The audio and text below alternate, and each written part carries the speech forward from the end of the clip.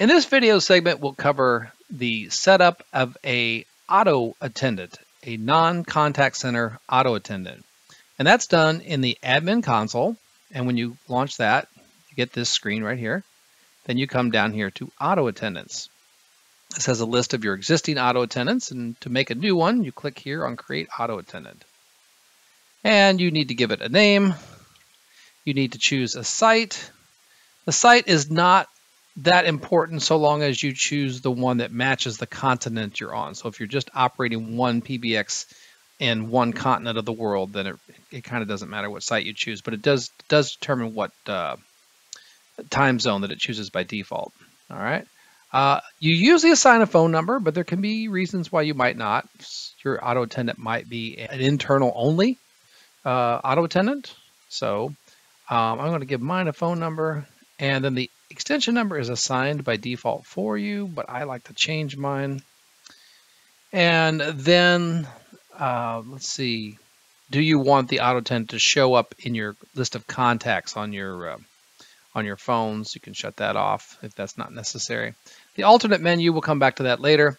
The auto attendant profile, that is the schedule.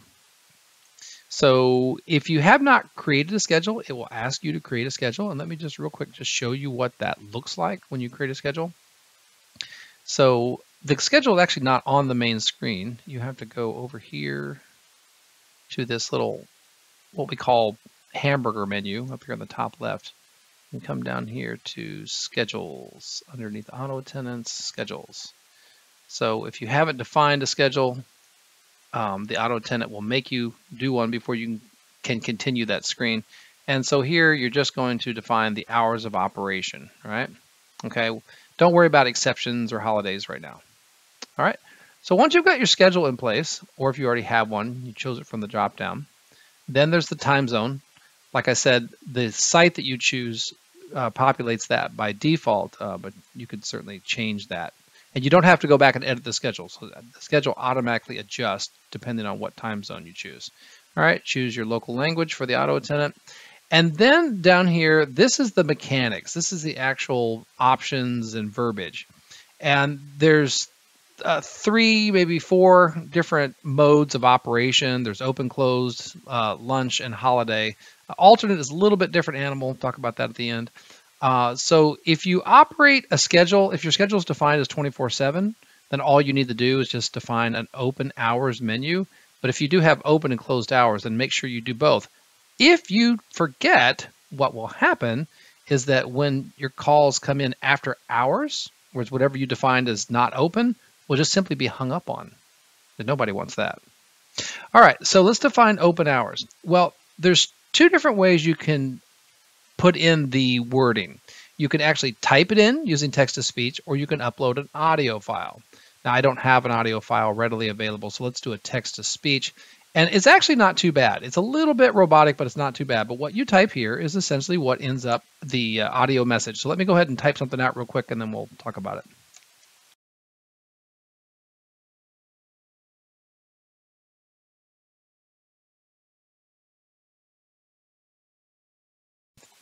All right, now this is what I've said, but in order to make what I said be true, I have to define it down here. And right before I leave this section, just let you know, you can also upload an audio file, or in some really special cases, you may not have any greeting at all, but that's usually for some kind of special utility that you're trying to accomplish with the auto attendant.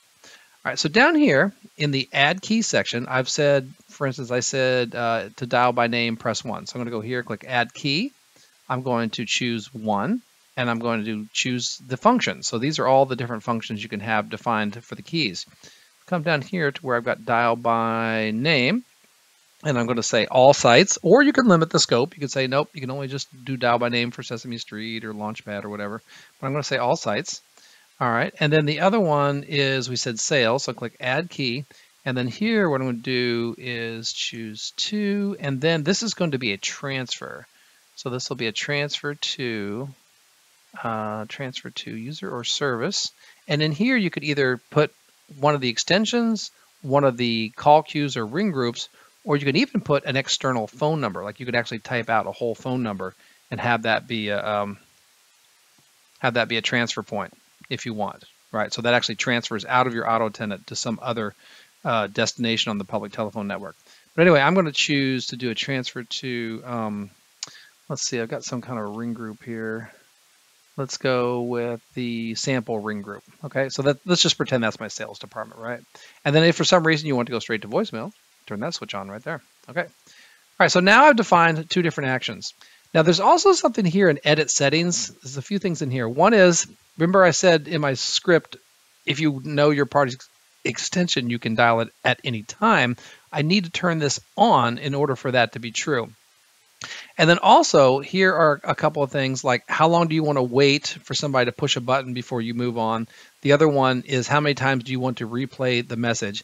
And then if you replayed the message once or twice, whatever you've defined, and they don't do anything, well, then what do you want to do next? You just want to hang up on them, or maybe do you want to route the call, say, to the operator? So let's see who I've got for an operator here.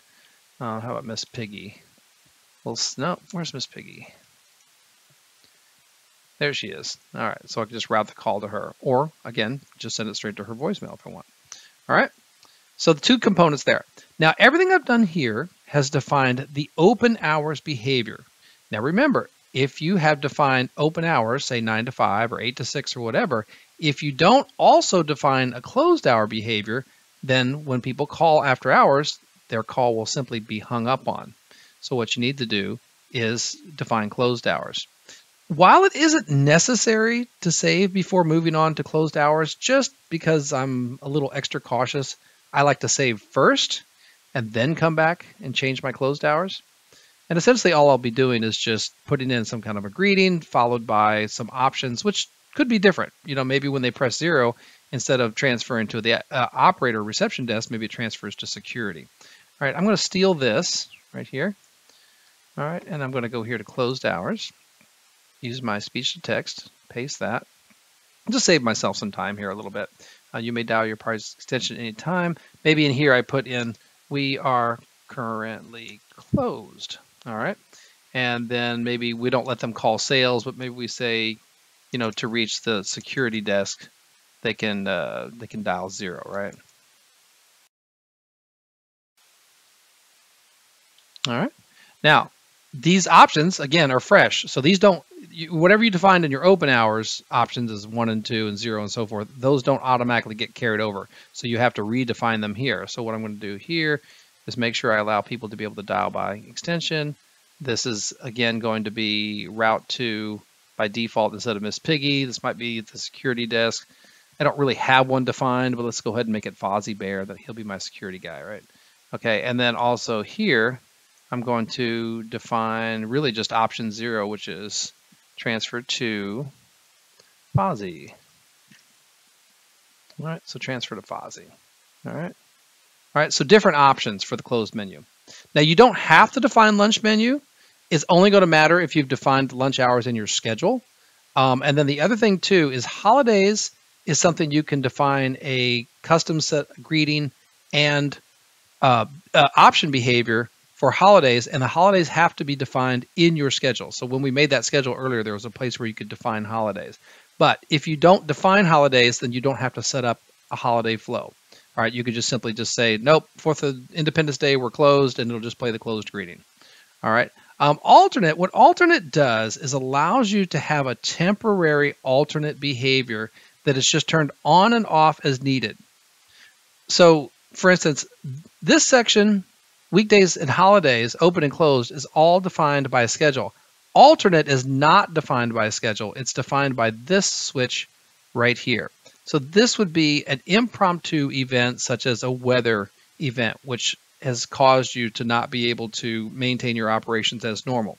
So you would typically probably just set that up as needed. So for instance, here you might say, my alternate hours menu is going to say, this is ABC company, and maybe we're going to say that we're temporarily closed, maybe.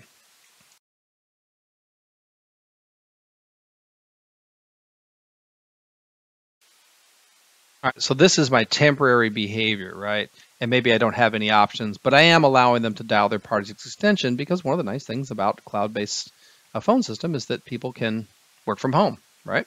So just because there's a weather event doesn't mean that people can't still be working. All right, so that's my alternate behavior, and that's only going to be in effect when I flip this switch on. All right, so alternate behavior is not affected by schedule. It's only affected by when I turn this switch on right here.